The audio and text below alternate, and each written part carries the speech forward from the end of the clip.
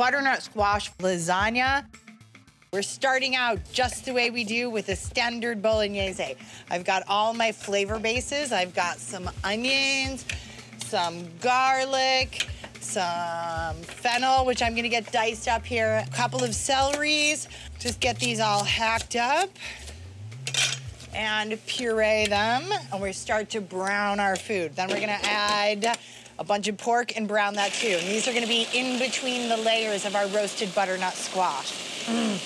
Good stuff. Let's give a little lubrication to our pan. Ooh. Okay. My flavor bases are in the pan. Big salt, we got a big pan, we need big salt. This is how we go in the restaurant, big food. And a pinch of crushed red peppers. We're on our way, browning away. I'm gonna brown the crap out of this. All right, I've developed beautiful crud. That's just what I'm looking for. So now it's time for big meat. Yay. All right, my ground pork. It's just the way it rolls. Okay, oh, look at that. So, some salt we got in there. And we start to crunch this all up, really to get brown meat. Again, we're gonna repeat these same ideas of really developing big brown flavor.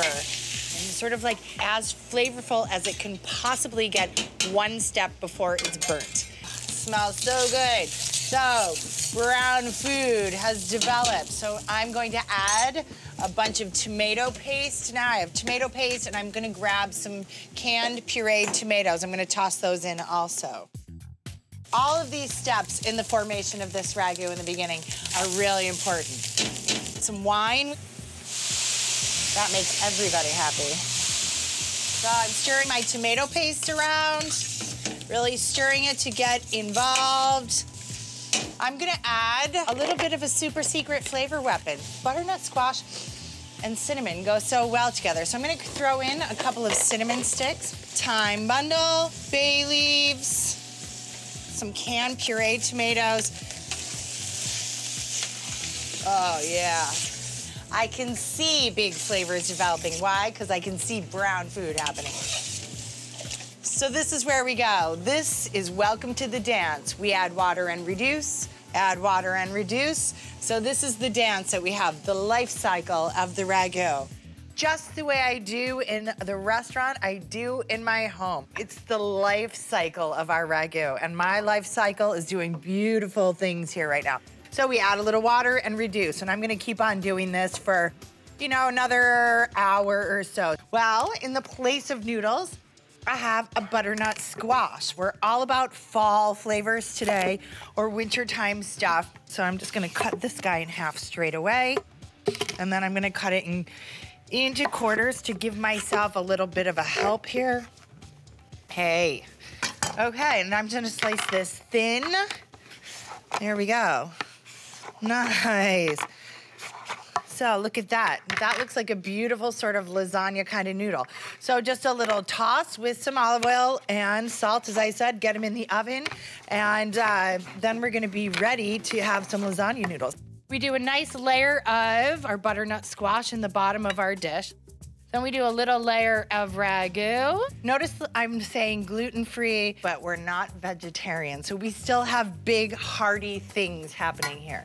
I'm gonna do a few dots of ricotta cheese all over the place. We're gonna give it some creaminess. All right, a few mushrooms and some spinach. Look, we have beautiful green. Like, this just is going to be a really pretty looking lasagna. That's a good thing. All right, now once I get my spinach layer in there, we're gonna give it a little parm, a little more cheese factor. And then we're gonna do another layer of our noodles, our butternut squash. So how we're gonna do that is we're gonna lay them in the other direction to kind of stabilize the whole issue. All right, so look at my beautiful lasagna all put together. I'm just gonna add one more layer of my gorgeous, delightful, delicious ragu. This kind of seals the deal. And one more sprinky dink of parm. I'm gonna wrap this in aluminum foil and then get it in the oven.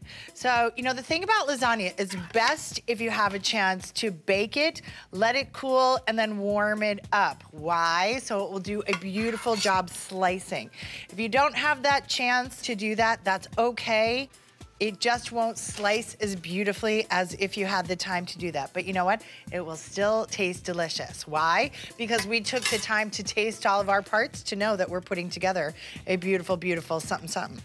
So there we go. Look at that. Hello. I'm going to take a picture of it. You look really good.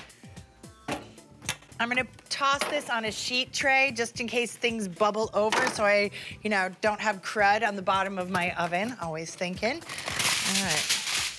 Some foil. Now, I'm gonna put this in a preheated oven, 375 degrees. We're gonna go for about, 50, 55 minutes. I'm gonna roast this for, ooh, that's a lot of lasagna. I'm gonna roast it for 45 minutes covered and then another 10 uncovered to get a little crispy and crunchy on top. There we go. I'm gonna take this middle piece, yes. Oh, look at that. That is beautiful. That is lasagna. It's gluten-free, it's noodle-free, it's very seasonal, and it smells fantastic. Oh, I rocked this one out. Okay, that looks like a lasagna dinner to me, doesn't it? This is spectacular. Yeah. The butternut squash feels just like noodles, but it has just the lovely sweetness. And that pork ragu with a little poke of cinnamon, the ricotta, oh, this is good stuff.